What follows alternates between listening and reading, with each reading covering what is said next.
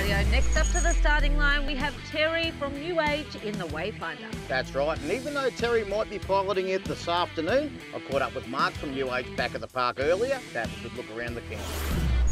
One of the toughest things about travelling the outback sometimes can be finding your way. So I guess if you've got a camper called the Wayfinder, it's got to be a benefit to you. Mark, tell us all about it, mate.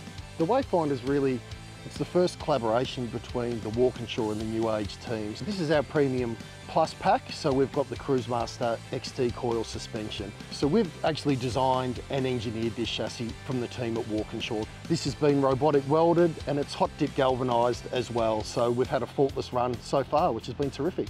So you've created a foundation that's rock solid. Where does it go from there? The main thing is that we've got an electric roof system. That's been the game changer. Obviously the last thing you feel like at the end of the day is doing that traditional winch. This is a plug and play model. Very smart looking unit packed up. I mean, right down to your decals, it's going to look good behind your vehicle. Yeah. But how comfortable is it when you've set it up? Sure, look, we think this is super comfortable. The big benefit of this van is that for a 12-foot van, it gives you all the traditional space that you would get in a larger 19-foot model. How do you think it's going to go out there on the dirt, the real testing ground?